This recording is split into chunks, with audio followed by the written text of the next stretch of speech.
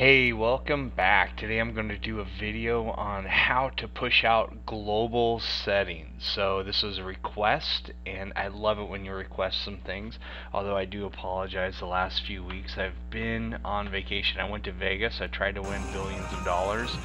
I didn't. I won a couple hundred, but that's okay. So it looks like I'm actually still going to have to work for a living. Alright, so can you please explain how personalization can be pushed globally to a group of users?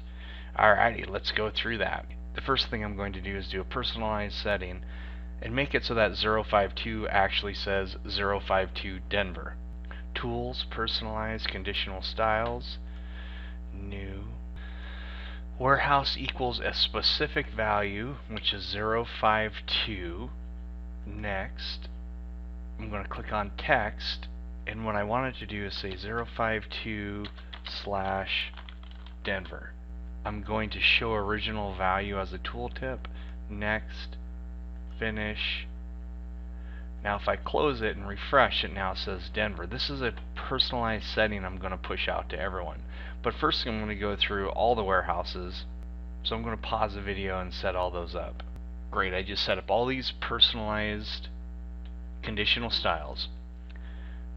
This is set up under my personal profile. So what I need to do is take these settings that are set up under my personal profile, copy them to the global profile, and then everybody in the company gets it. So let's do that. All of this is done through Smart Office Personalization Manager. This is an admin tool, so you may or may not even have access to this. So there's all kinds of different settings, a lot of cool things in here, but today we're just going to go through the personalizations. So right now we have it set up, we have a global, role, user, and then a specific program. We can look at it that way too. So how it typically works is, it's kind of reverse order as how you see here. Like if you have some user specific things that you've done, that trumps everything else. Next, if you don't have any user specific settings, M3 or Smart Office rather looks at the role settings and see if there's any personalizations there. If there's none there, it goes to global. So in this case, we're going to actually load this globally to everybody. But what I need to do is find my specific user settings and then copy it over to global. So there I am, and I'm going to find the program that I just set up, which was MMS 200. If I go in and I look at it, I see I have 29 conditional styles. I want to copy all of those over to global. First, let's look and see, is there anything even set up on global or role for that? Let's take a look. So I'm going to go back to home, global, MMS 200.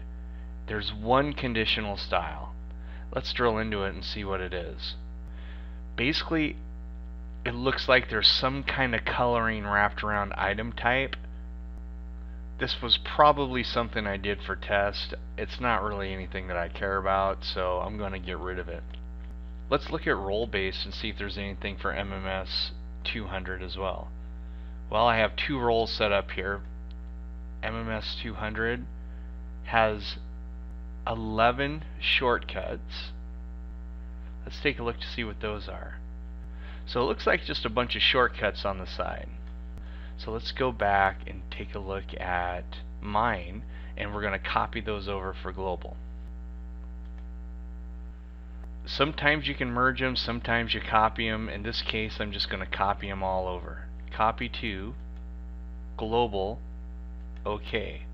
Are you sure you want to copy all personalizations? Yes, I do. So now, if we go back to global, you'll see there's 29 conditional styles. Do you see also that it erased that one that I had there? And again, that's okay. I wasn't too concerned about that one.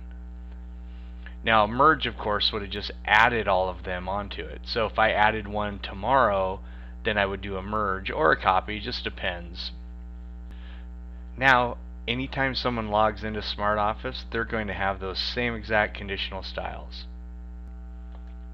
My user, I can now delete those conditional styles because they're at the global level. So if I delete those, I'm still going to get them because If it doesn't find anything under my user profile, it looks at roles and then it looks at global. So essentially it's going to pull from global because that's where all the conditional styles are now loaded. So my personalizations aren't loading. Sometimes this happens. What I'm going to do is try to clear the cache for my personalization. So I'm going to go to the Net Extension Manager, and under Clear Customization, I'm going to clear customization for all environments, and now I'm going to reboot. That should do the trick. Let's open up MMS 200, and there we go. Voila. So if I go to my personalization, conditional styles, here they all are, but they all live on a global level. When I look at the Personalization Manager, there's the conditional styles under global, but if I look at my specific user, I don't have any. So what I'm going to do is make an extra one now on my MMS 200 and show you how it combines them. So let's go back to MMS 200 and let's just make a random one.